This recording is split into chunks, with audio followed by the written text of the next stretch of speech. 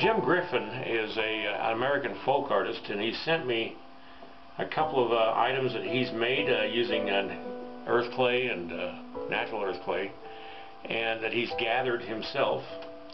Then he gathers up wood in a traditional way and fires it exactly the way that they've been doing for thousands of years. These techniques have been passed down that he uses to make these from generation to generation, and each pipe is handmade so that no two are alike. Even the firing process assures that every one has a unique quality. Keeping with the spirit of life itself, the artist has remained true to the process that has been done and handed down. I think he's done a fine job, and I'm going to put this in my on my collector's shelf here in my studio. And thank you, Jim, very much for sending this. I do appreciate that, for sharing your talent with me.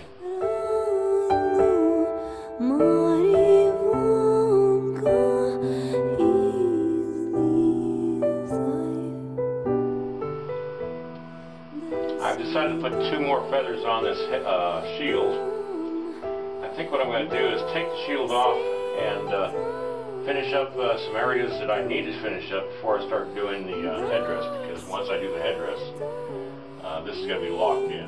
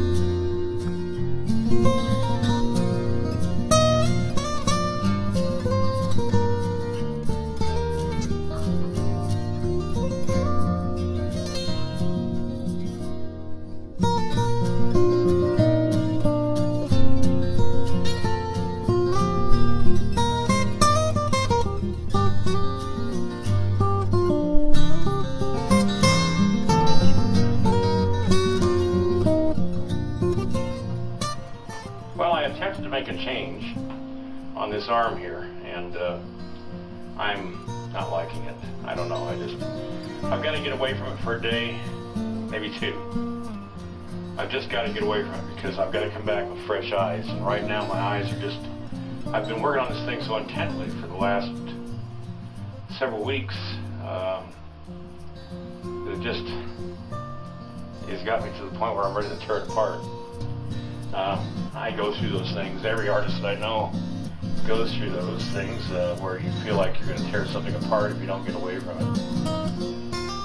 So, I think I'm going to just take a break. And I'll come back to it Monday. I know you guys follow these videos and you want to see this thing get done. This is part of the creation. It's just, it takes time, and I can't push it, and you can't force it. So I'm going to just take a couple days off. I was going to start the feathers, but I'm not going to start the feathers until I find out whether I can save this piece or not. Don't get panicky out there. I'm not ready to tear it apart yet. And that's the reason why I'm taking off a couple of days, just to get away from it. Alright, that's it for today.